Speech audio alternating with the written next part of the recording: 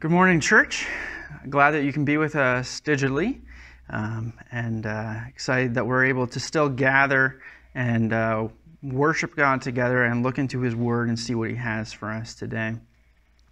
In my last sermon that I preached right before I went on vacation, as a side note there, Pastor Tim and Shauna, they're on vacation currently, and so I'd encourage you, keep them in your prayers.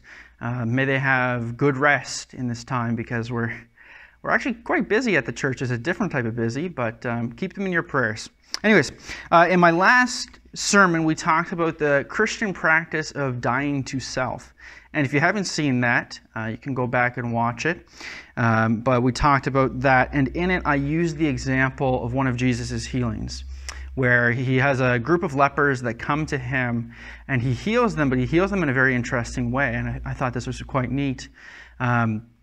He tells them to go and make their way to the priest to check to see that they're clean. And as they're walking, as they progress closer and closer to wherever the priest was, their body gets restored bit by bit. And so I use this example of how he could look at, a scab that popped off or something and say, that's my old self and this is the new self. And we use that as an example. I say all that because today we're going to look at 3 healings that Jesus did in the Bible and talk about them a bit and see what we can learn from them. Jesus' healings, they brought in a lot of crowds. They brought in a great amount of people. In fact, one of the lepers that we talk about today, Jesus told him, don't tell anyone about this, because he wanted to do work. But the guy went and told people anyways. And it says he actually couldn't go into the towns anymore, because whenever he went, he was just overwhelmed with busyness from these people. However, we have to remember not to be amazed by the healing that takes place. That might be a weird thought. But what we do need to remember is it's not the healing that amazes us or should amaze us. Rather, it's the healer. Oftentimes people will get so focused on the miraculousness that Christ leaves in His wake, if we want to use that term, than focused on Christ. And as Pastor David preached last week, we need to keep our eyes on Christ. We need to keep focused on Christ and see what we can learn from Him and follow Him in His ways and His interaction with the broken. Too often, people get caught chasing signs and wonders, and they completely forget about the source of those signs and wonders. They have an encounter with God, but if it wasn't miraculous in their definition, then they're not pleased with it. And so that's something we want to stray away from. So we're going to say a prayer. I encourage you at home to pray along, and then we'll dive into the Word. Lord, we thank You for Your Word. We thank You, God, that we have this record that we can learn from. I pray that in all things we would glorify You. Help me to speak well today. Help us to be focused on You and Your ways and Your Word and what we can learn and grow in our faith in You, God. We love You, Lord. Amen. The first story I want us to look at today, it comes from the book of Mark, chapter 1, verses 40 to 45, and I'm reading from the English Standard Version. It reads, "And a leper came to him, imploring him, and kneeling said to him, 'If you will, you can make me clean.' Moved with pity, he stretched out his hand and touched him and said to him, 'I will be clean.' And immediately the leprosy left him and he was made clean. And Jesus sternly charged him and sent him away at once and said to him, 'See that you say nothing to anyone, but go, show yourself to the priest and offer for your cleansing what Moses commanded, for a proof to them.' But he went out and began to talk freely about it, and it spread the news so that Jesus could no longer openly enter a town, but was in a desolate places, and people were coming to him from every quarter." So in this story, we have a leper. Now, we've talked about leprosy in the past, and today leprosy is a much more specific disease. The leprosy we read about in the Bible would have covered a broad range of skin diseases, but including the leprosy that we deal with today. And the leper was an outcast. This was someone who was put outside of the city walls and was told that they cannot come around the crowds because of the contagiousness of it. And they really didn't know how to treat it, right? And so they put them out there, and often they would have garments with bells on them. And when people would come, when a leper would be coming through, people would start yelling and screaming to warn people, the leper's coming, get out of the way, you don't want to be near this person. And so there's a sense of the humanity that's lost in that as well. But he comes to Jesus, and so he's already making a risk by just simply approaching the general population and approaching Christ. And he comes before Jesus, and he recognizes the greatness of the one in front of him. And he kneels down, he bows before Christ, and he says, "If you will, you can." He has an understanding, and he shows the proper level of authority. That Christ is up here, and we are down here. He bows before his king, as it were. He shows great respect and submission. But the wording that he uses is what we want to focus on today, is very important. He says, "If you will, you can make me clean." That's important. Hang on to that. I've sat in many services where healing is being pursued at the altar. And oftentimes it's not that prayer of, "Lord, if you will, you can do this." Instead, people will often try to command God in a way. They'll say things like, "Lord, heal this man." And to some degree, I understand some are operating in faith, and that they just want to have that faith and proclaim it and not show any sense of doubt. But there's others, I think, who think they can just bend the power of God to their own will. And that's a very dangerous thought to have, because you certainly cannot. We'll talk about that a bit more later as well. However, in this story, the leper comes and recognizes the place of Christ. He has faith in what Christ can do and asks if he will. And then Christ does it, and the man is immediately is made well. One other thing to note is, just because I love this, is oftentimes when Christ would heal one of these people with leprosy, he stretches out his hand and he touches them first. And then he says, "I will. You are made well. Be cleaned. Rise." Something like that. But by touching him, he's not only healing their physical needs, he's also touching their mind, their sense of self. You can imagine being cast out and pushed away from your family and your friends and those that you love, and no one wanting to be around you. And then to have someone come up and touch you, that's a very important part of the sense of humanity that we hold, and that's often overlooked. It's a great story. We'll come back to it. The next one I want to look at comes from Matthew chapter 8, verses 5 to 13. It reads, "When he had entered Capernaum, a centurion came forward to him, appealing to him, 'Lord, my servant is lying paralyzed at home, suffering terribly.' And he said to him, 'I will come and heal him.' But the centurion replied, 'Lord, I am not worthy to have you under my roof, but only say the word, and my servant will be healed. For I too am a man under authority, with soldiers under me. And I say to one, go, and he goes, and to another, come, and he comes. And to my servant, do this, and he does it.' When Jesus heard this, he marveled and said to those who followed him, 'Truly I tell you, with no one in Israel have I found such faith. I tell you, many will come from the east and the west and recline at a table with Abraham, Isaac, and Jacob in the kingdom of heaven, while the sons of the kingdom will be thrown into utter darkness, in that place where there will be weeping and gnashing of teeth.' And to the centurion, Jesus said, 'Go, let it be done for you as you have believed.' And the servant was healed at that very moment." This is a very interesting story. There's a lot here that you don't want to miss. First of all, let's consider the context. So we have Israel being oppressed, basically, by the Romans. The Romans are there. They're taxing Israel. In this city was one of the tax stations. And they're taxing the Israelites a ridiculous amount of tax. And so even to associate with the Romans would have given you a bad reputation. You can think in the Bible about the amount of hatred towards the tax collector, because this was someone who worked for the Romans and took the resources of the people there. And so to even associate with the centurion, or to help the centurion, to show kindness to this Roman, would have been frowned upon by many in this area. But Jesus takes it a step further. Actually, he turns to the Israelites around him, the people of God, the disciples that he has been walking with, teaching, and he says, in all of you, I have not seen faith like this man. Think about that. That's actually kind of offensive. Like, could you imagine being one of the disciples? You've been walking with Jesus for however long. You've been listening to his teachings. You've been having deep conversations with him. You've been opening your heart to him. You've watched him perform miracles and listened to him unlock the truths of the ways of God. And after observing all these miracles, to have him turn and say, this Roman has more faith, has stronger faith than you. That's offensive.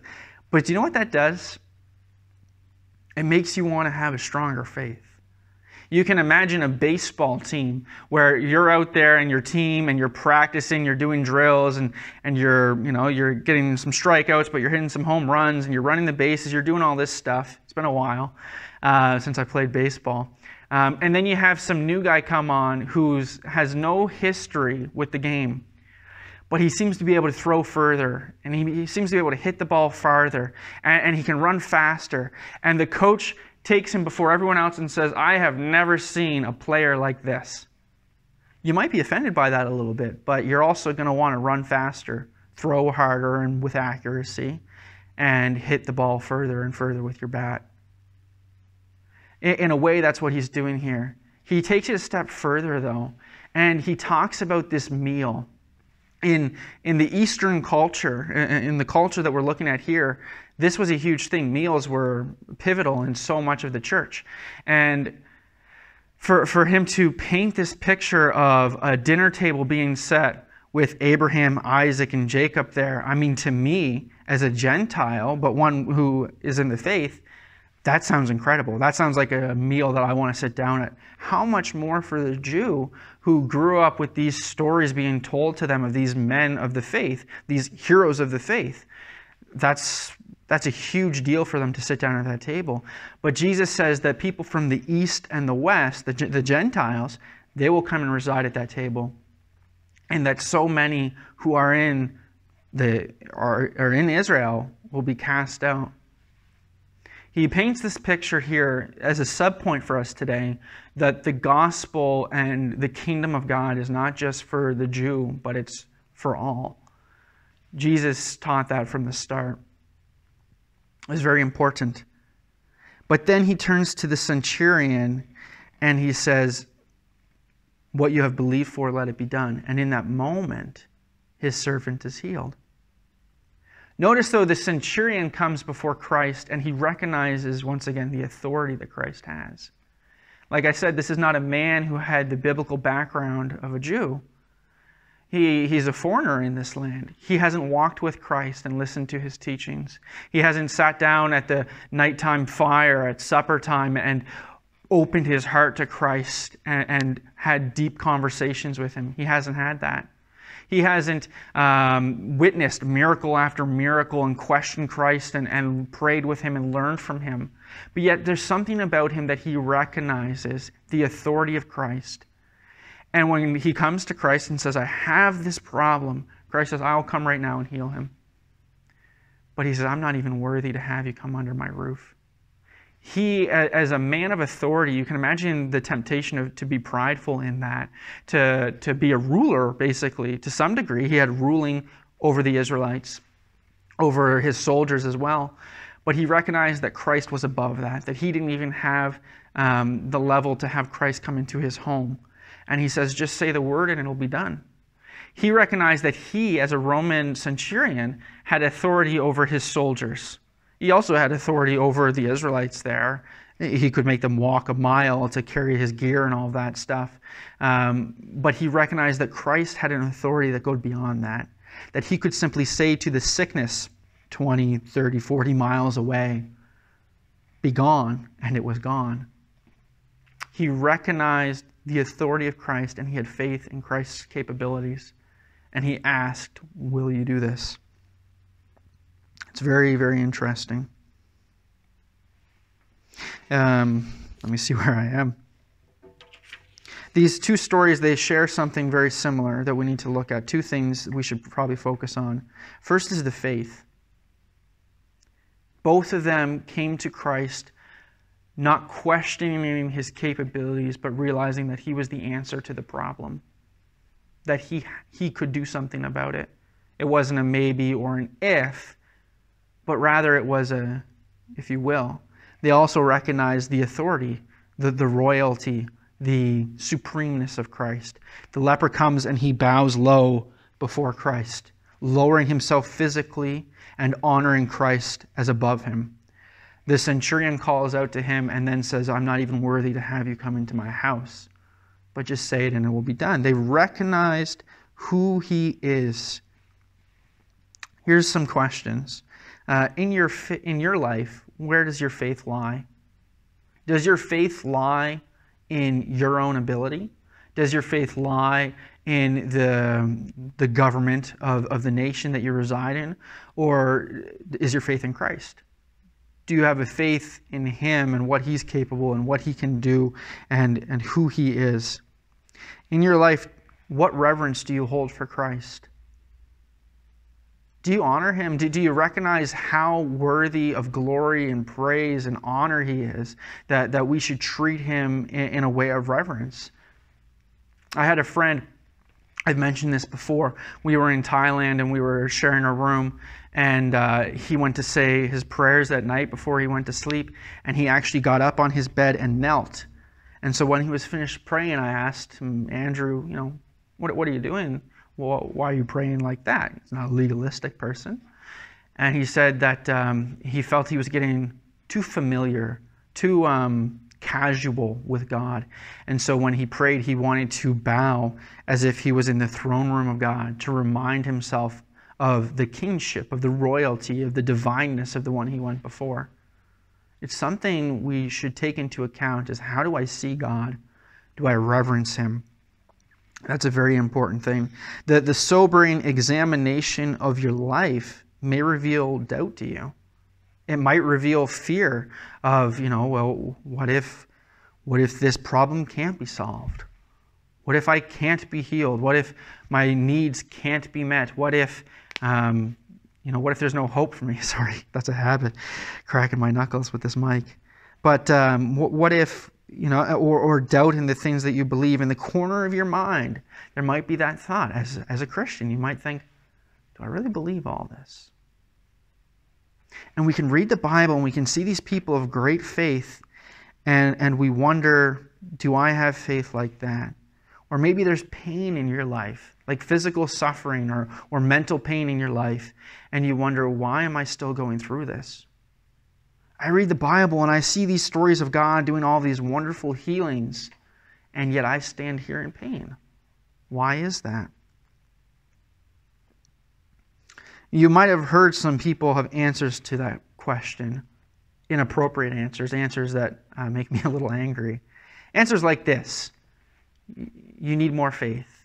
You don't have enough faith in your life, that your faith is lacking. And if you had perfect faith, then you would have been made well. You would have been healed. I don't like that. Or the idea that there's a sin in your life that you haven't addressed, and you need to figure out what that sin is, make it right, ask for forgiveness, and then you'll be healed. Or even ones of greater superstition. I met a man much older than me, an elderly man, and he told me this story of, he was physically in pain. He had been for many years from an injury. And he told me a story how he was at an altar, and he was praying in this church service, and he watched this feather fall down and hit the floor.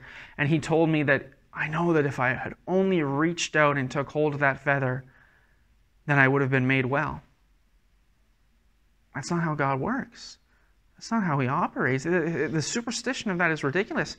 And it bugs me so much that there's so many out there who think this way because someone has taught foolishness as truth. They didn't think to question it. Oh, it bugs me so much. For longer than I had been alive, this man had been both physically and mentally in pain because of a spirituality of foolishness that was taught to him by someone. It really bugs me. Maybe that's you. Maybe you're in pain. You've heard one of those three things or another thought. And people have said, this is why you're still in pain. There's something you need to do. Or generational curse. That's another one that really bugs me. People say, well, maybe your great-great-great-grandfather did some great sin. And so now you are in a generational curse and you're paying for the sins of him. Christ spoke against this one. Christ said, stop saying that the father eats sour grapes and the son's mouth puckers or gets bitter. And what he was saying there is stop saying that there's generational curses. It's not a thing. Don't let it be a thing. It's not a thing. And so when people teach these things, it really bugs me because it allows people to then start looking in other places for their healing or for their faith when that's not where it should be found. We'll come back to that. Our last story comes from Mark chapter 9, verses 14 to 27. It reads, "And when they came to, the disciples, they saw a great crowd around them, and scribes arguing with them. And immediately all the crowd, when they saw him, were greatly amazed, and ran up to him and greeted him. And he asked them, 'What are you arguing about with them?' And someone from the crowd answered him, 'Teacher, I brought my son to you, for he has a spirit that makes him mute. And whenever it seizes him, it throws him down, and he foams at the mouth and grinds his teeth and becomes rigid. So I asked your disciples to cast it out, and they were not able.' And he answered them, 'O faithless generation, how long am I to be with you? How long am I to bear with you? Bring him to me.' And they brought the boy to him, and when the spirit saw him, immediately it convulsed the boy, and he fell on the ground and rolled about, foaming at the mouth. And Jesus asked his father, 'How long has this been happening to him?' And he said, 'From childhood. And it has often cast him into fire and into water to destroy him. But if you can do anything, have compassion on us and help us.' And Jesus said to him, 'If you can, all things are possible for the one who believes.' Immediately the father of the child cried out and said, 'I believe. Help my unbelief.' And when Jesus saw that a crowd came running together, he rebuked the unclean spirit, saying to it, 'You mute and deaf spirit, I command you, come out of him and never enter him again.' And after crying out and convulsing him terribly, it came out, and the boy was like a corpse, so that most of them said, 'He is dead.' But Jesus took him by the hand and lifted him up, and when he arose, the boy arose." In this story, we have some major differences from the last two. A very major difference, actually. First of all, let's look at how this man addresses Christ.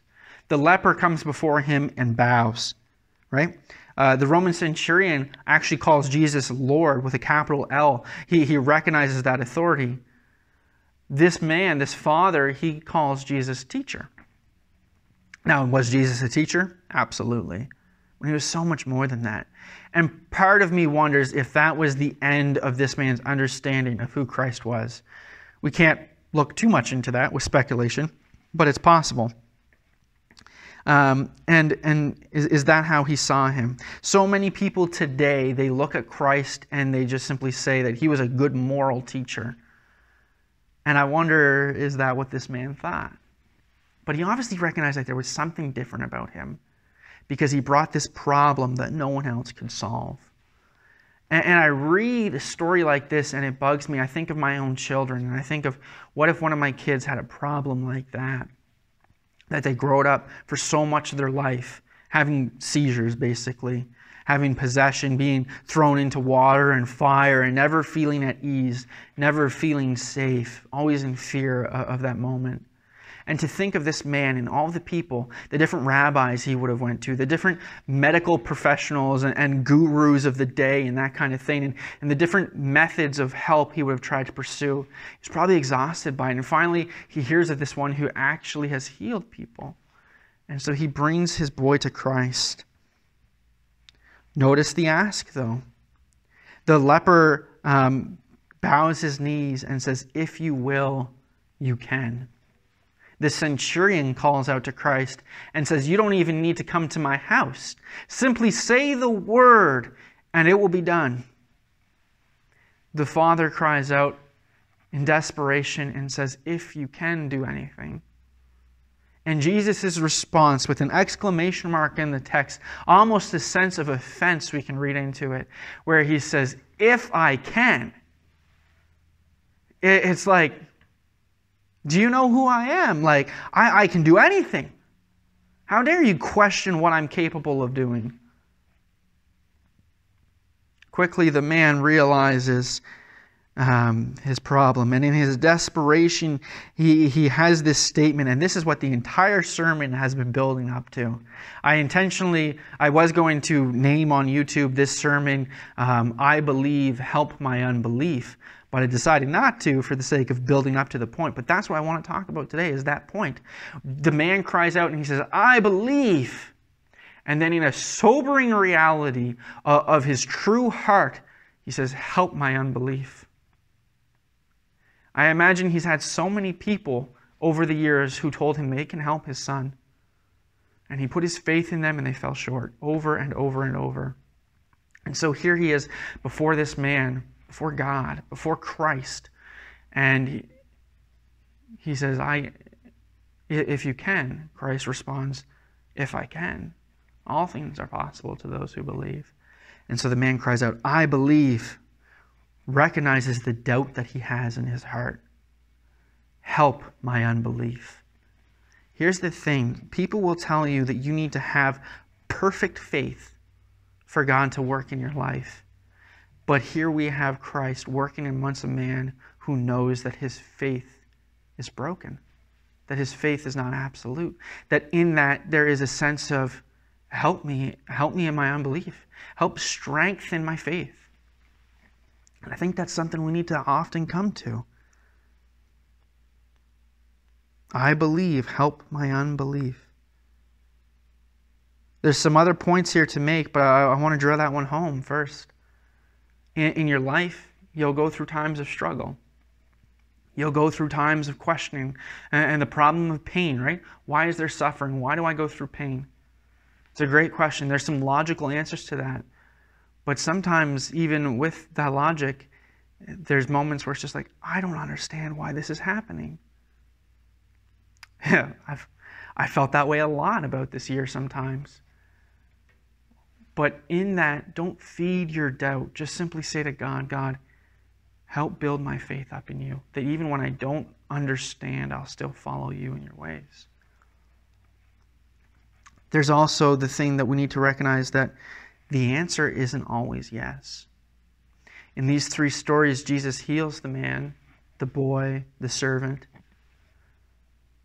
But when Paul, one of his great followers who did so much for the church, cried out to Jesus through prayer 3 times because of this thorn in his flesh, which many, myself included, agree was a problem with his eye, with his vision, that would have naturally harmed his ministry abilities, God's response was, "I'm not going to heal you, because in your weakness I am made strong."